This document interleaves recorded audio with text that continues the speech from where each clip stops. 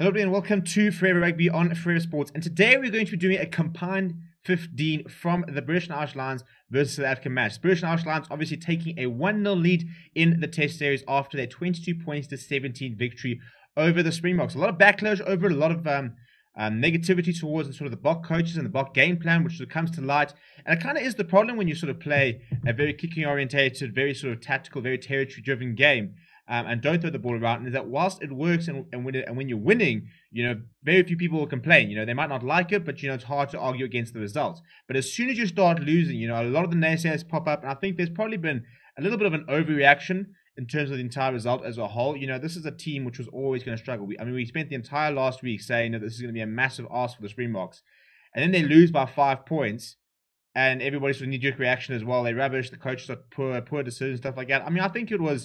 I think we saw some very, very good moments from both sides. And all I thought was that was quite an enjoyable test. I thought it was a test that was on an knife edge and could have gone either way, literally down to the fact that the Springboks were attacking, 2-3 minutes over the extra 80 minutes to try and score a try to potentially win the game.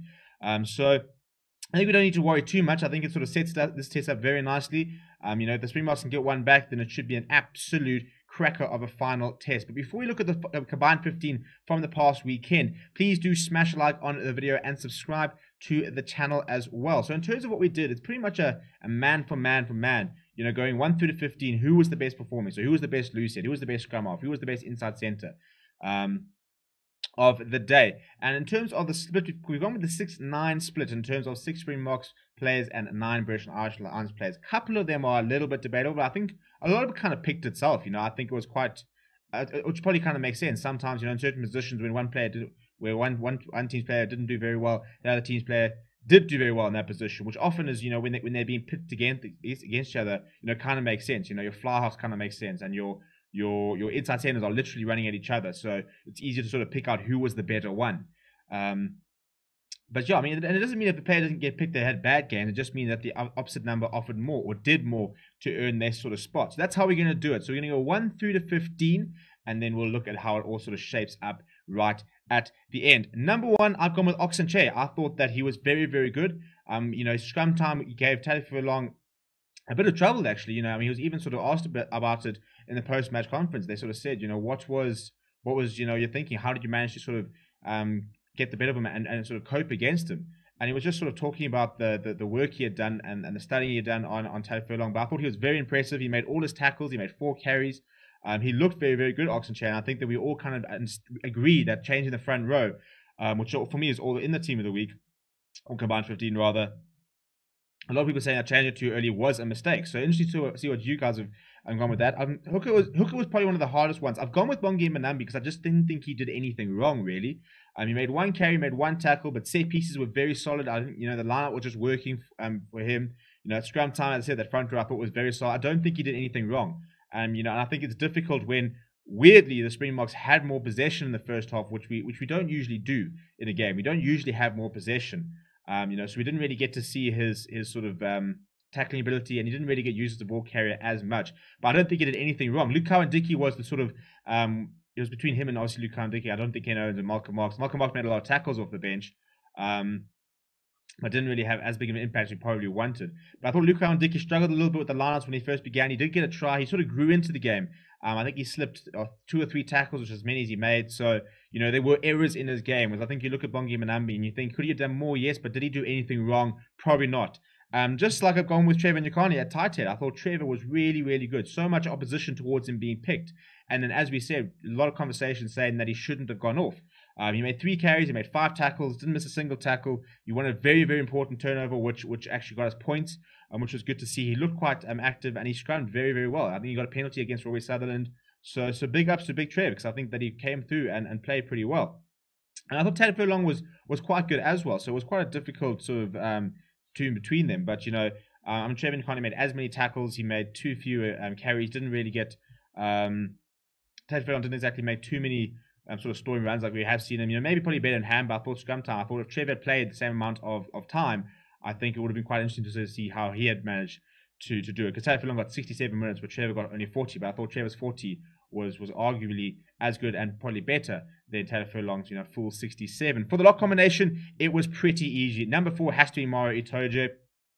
Man of the match performance from him, 4 carries, 8 tackles, not a single tackle missed. I think, 3 turnovers, very important turnovers on the one. A lot of people debating whether those turnovers were completely legal, but at the end of the day, if the ref doesn't pick them up, then you've done something really well. You say, he saved them from a try scoring opportunity. It was absolutely immense, was Mario Toja. And the funny thing is, I thought the SA locks were pretty good as well. I mean, Franco Master, I think, topped the tackle charts.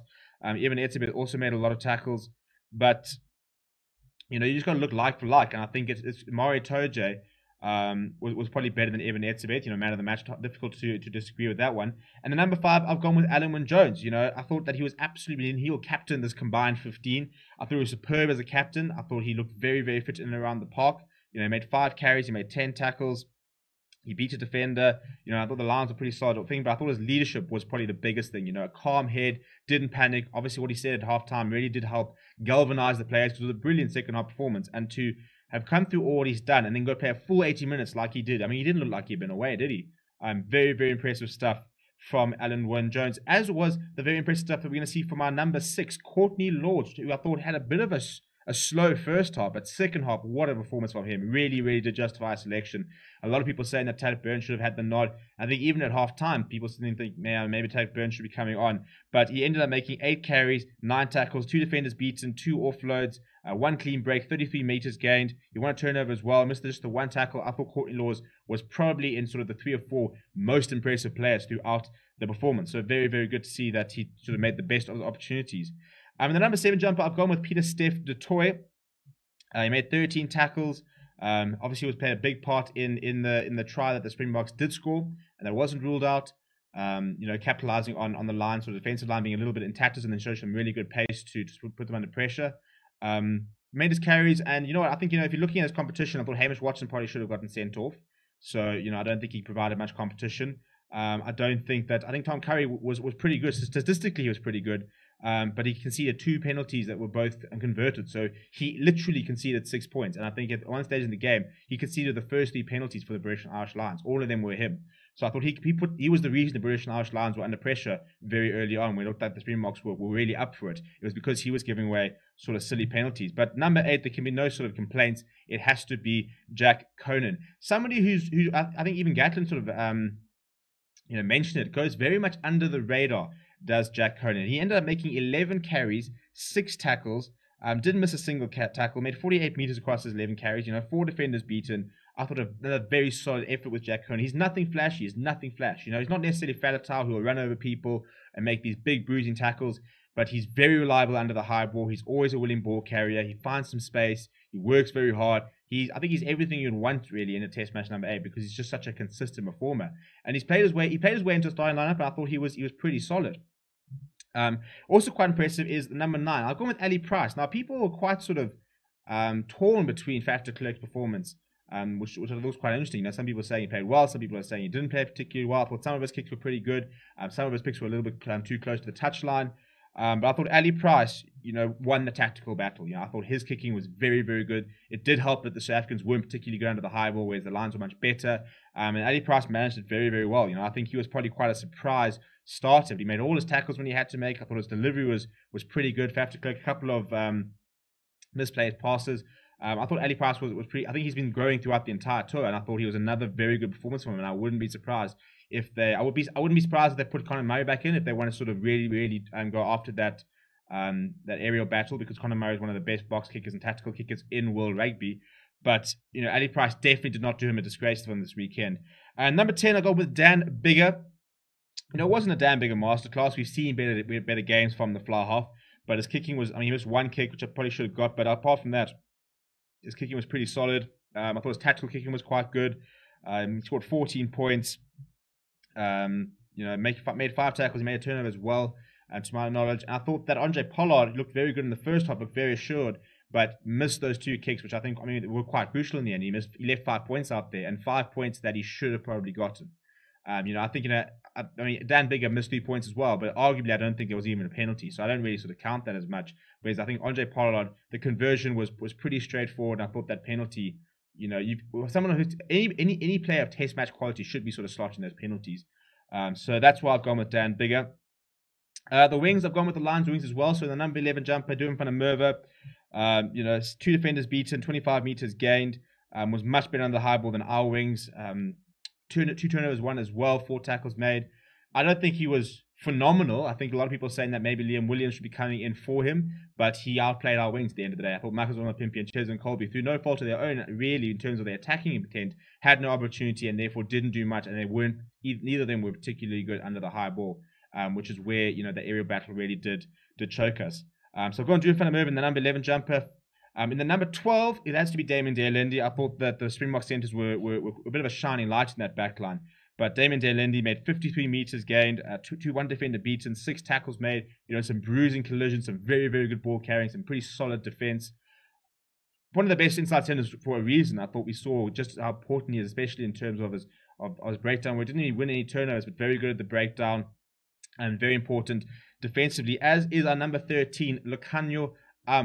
Brilliant game from him. I thought that, he made some massive tackles on Elliot Daly. Was very clever with his defensive reads. Didn't have a lot to do. We didn't have a lot of ball in play. So I think he only made a couple of carries, but he made 18 meters and 1 clean break. Need to get the ball more to our centers, do we? Especially sort of Lacanyo. He's got the ability to bring our wings into the game, but we don't really sort of go much more than Damien Dealindi as a sort of crash ball runner. But I thought Lacanyo was very good and outplayed. I think the Springbok centers in general outplayed the Lions players, which I think a lot of people agree with. A lot of people calling for Henshaw and Elliot Daly, who I don't think were bad, but were nothing special, to potentially be replaced by somebody like Bundy Aki, maybe coming in a bit more powerful, maybe Chris Harris, who's a bit more of a solid defender. But in the number 14 jumper, Anthony Watson for me was better than Cheslin Colby. 7 defenders beaten, an offload, 25 meters gained. He got them out of trouble a couple of times, quite lateral sometimes when he was running, but was quite composed. And I thought Cheslin Colby struggled to get to the game. He had no sort of go forward ball, no opportunity to really run at the lines. Wasn't phenomenal under the high ball. So it was, as I said, it was difficult for our wings to sort of get into the games. And then finally at full back, I've gone with Stuart Hogg. Willie Leroux, very important player for the Lions, but defensively was a little bit nowhere. I think he missed 3 tackles, only made 1. His kicking was probably not his best as well. Still remains a pretty important player for the Springboks, and if he's fit, I'm sure he'll probably be in the starting lineup once again, because just in terms of the defensive system, in terms of even on the attack, he's a very important cog within that Springbok system. So I think he's a very important player. But I thought Stuart Hogg was very, very composed, almost a brilliant try-saving tackle on Marcus Pimpi when he held him up over the line before the ball spilled back. Thought he was pretty good under the high ball when he needed to be. A lot of people say maybe Liam Williams is coming because he's better under the high ball, but I think Stuart Hogg is such a calm figure, calm presence. His positional play is pretty good. His kicking was pretty decent. I don't really sort of understand why there's sort of a big call to see him drop, because I thought it was pretty good. But let me know what you think of this lineup. If you look at the entire lineup, this is how it goes. So as I said, 6 South African players. 7 South African players. I lie actually. Oxenchair, Bongi Manambi, and Trevor Nyakani. Those 3. Then Peter Toy 4.